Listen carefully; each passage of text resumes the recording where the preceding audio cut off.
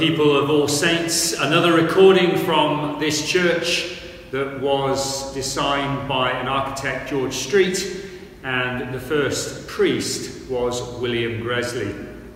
This particular week we are celebrating the life of John Keble, who was one of the great men of the Oxford movement, which was behind buildings such as this, offering worship to the glory of God, education of the young, the school that were formerly in these grounds, curates' houses for pastoral care, and the almshouses that we still run to the present day. As I say, the first priest was called William Gresley, who had grown to love the sacramental Catholic ritual of the Oxford movement, which encouraged the understanding of word and sacrament. You can see in this building of All Saints the prominence of the pulpit, the font, and the altar.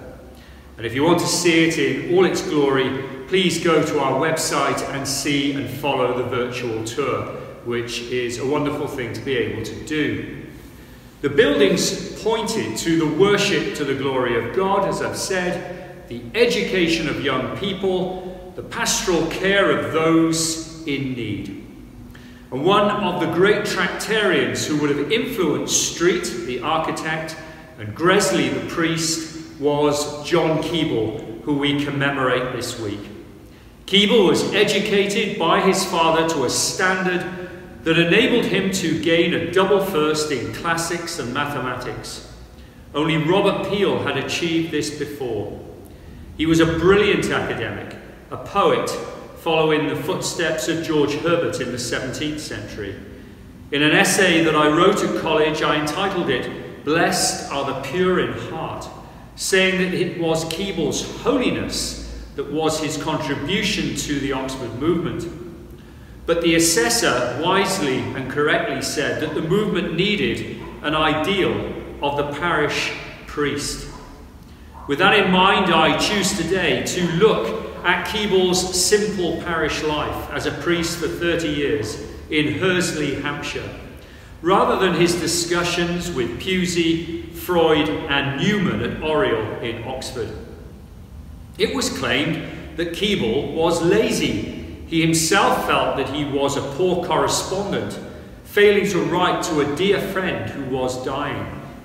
In reality, though, he looked after 2 churches, a chapel in a school. He reconstructed both churches and built the school chapel. He taught in the school for 1 hour every day. He visited the sick. He ran 6-month confirmation classes. He kept an exhausting correspondence with people. He welcomed penitents and found time for great writings such as the Christian Year. He could get depressed, feeling the church was in decay. One of his great poems was The Saviour in His People Crowned. It compares the light of a waterfall which unites drips of water in a single current with the individual yet corporate brilliance of the saints. It is their common baptism that sustains them in their shared identity. Man, by giving time to God, he will find a brother and a friend, one who has loved him and taught him how to love. One who through the sacraments gives grief solace, strengthens doubts, soothes remorse, and sheds light in the dark places of this world. This is describing word coming alive in action, sacramental living. As we think about small Christian communities, which is a theme that I am sharing with the congregation over the coming weeks. Last week we looked at communion model for shared small Christian communities. This week in the newsletter we will be thinking about what it is to understand the kingdom of God. And we might think about this idea of the kingdom of God in a simple way when we think about Keble. The idea that the love of the Trinity flows out into the church and to all of creation, guided and inspired by the incarnate Christ, the Holy Spirit dwelling within each one of us. The kingdom of God has, of course, many dimensions, but to say that it is of the mind, heart, and value of Jesus is probably a good starting point. Keble tried to live this way, a Christ-like life. Indeed, he followed the idea of blessed are the pure in heart. May we too at this time be inspired to love God with all our heart, with all our mind, with all our strength, and with all our soul, and love our neighbours as ourselves. May we end up causing a few ripples of goodness to flow out into the world. And may we pray that the values of the kingdom may be prayed for and brought into this world now. We look forward too for the time when we shall see all the glory of the kingdom in the place we call heaven. In the name of the Father, and of the Son, and of the Holy Spirit. Amen.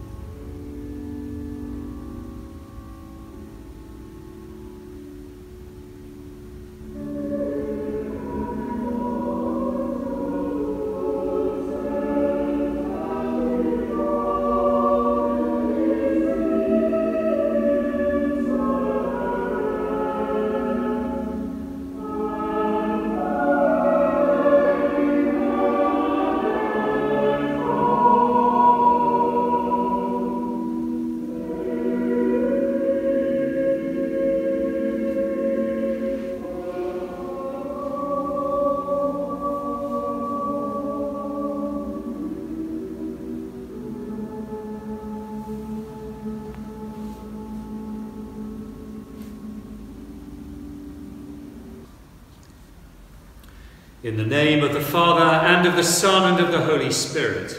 Amen. Grace, mercy, and peace from God our Father and the Lord Jesus Christ be with you. Almighty God, to whom all hearts are open, all desires known, and from whom no secrets are hidden, cleanse the thoughts of our hearts by the inspiration of your Holy Spirit, that we may perfectly love you and worthily magnify your holy name, through Jesus Christ our Lord. Amen. Christ, the light of the world, has come to dispel the darkness of our hearts. In his light, let us examine ourselves and confess our sins. Most merciful God, Father of our Lord Jesus Christ, we confess that we have sinned in thought, word, and deed. We have not loved you with our whole heart. We have not loved our neighbours as ourselves. In your mercy, forgive what we have been. Help us to amend what we are and direct what we shall be, that we may do justly, love mercy, and walk humbly with you, our God. Amen. May the God of love and power forgive you and free you from your sins, heal and strengthen you by his Spirit, and raise you to new life in Christ our Lord. Amen. The collect and the readings for John Keble, priest, tractarian, and poet. Father of the eternal Word, in whose encompassing love all things in peace and order move, grant that as your servant John Keble adored you in all creation, so we may have a humble heart of love for the mysteries of your church, and know your love to be new every morning, in Jesus Christ, your Son, our Lord, who is alive and reigns with you in the unity of the Holy Spirit, one God, now and forever. Amen. A reading from the letter of St. Paul to the Romans. We who are strong ought to put up with the failings of the weak, and not to please ourselves. Each of us must please our neighbour for the good purpose of building up the neighbour. For Christ did not please himself, but, as it is written, the insults of those who insult you have fallen on me. For whatever was written in former days was written for our instruction, so that by steadfastness and by the encouragement of the Scriptures we might have hope. May the God of steadfastness and encouragement grant you to live in harmony with one another, in accordance with Christ Jesus, so that together you may with one voice glorify the God and Father of our Lord Jesus Christ. This is the word of the Lord. Thanks be to God.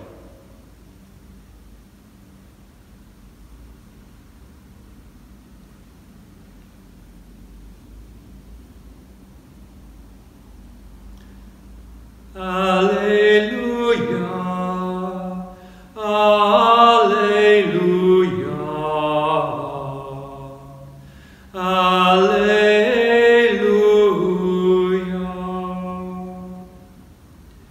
Blessed are the pure in heart, for they will see God. Alleluia.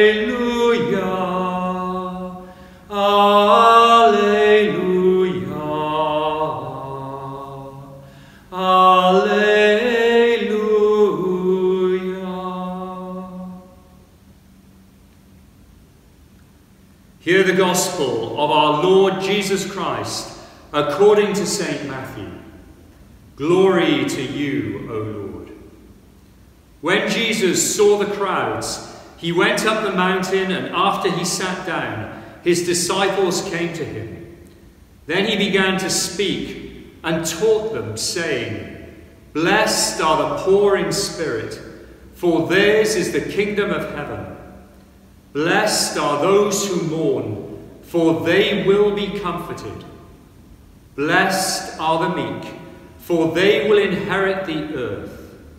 Blessed are those who hunger and thirst for righteousness, for they will be filled.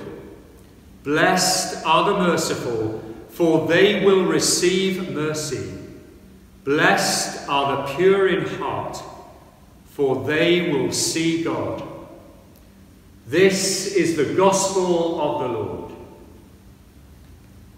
Praise to you, O Christ.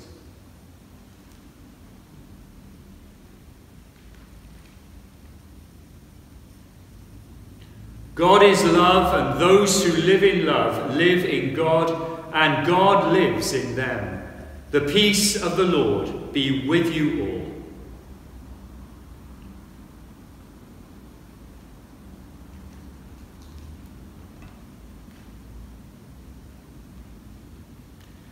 Let us pray with confidence, as our Saviour has taught us, for the coming of his kingdom. Our Father, who art in heaven, hallowed be thy name. Thy kingdom come, thy will be done on earth as it is in heaven. Give us this day our daily bread, and forgive us our trespasses, as we forgive those who trespass against us. And lead us not into temptation, but deliver us from evil. For thine is the kingdom, the power and the glory, for ever and ever. Amen. Lamb of God, you take away the sin of the world. Have mercy on us. Lamb of God, you take away the sin of the world. Have mercy on us. Lamb of God, you take away the sin of the world. Grant us thy peace.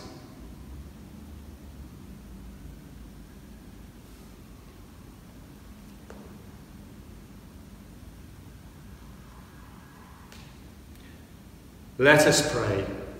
God, shepherd of your people, whose servant John Keble revealed the loving service of Christ in his ministry as a pastor of your people. By this Eucharist in which we share, awaken within us the love of Christ and keep us faithful to our Christian calling, through him who laid down his life for us, but is alive and reigns with you now and forever. Amen.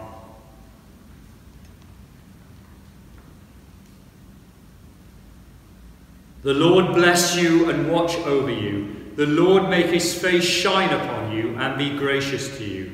The Lord look kindly on you and give you peace. And the blessing of God Almighty, the Father, the Son, and the Holy Spirit be upon you and remain with you always. Amen. Recalling our baptismal promises, we go forth to channel God's love.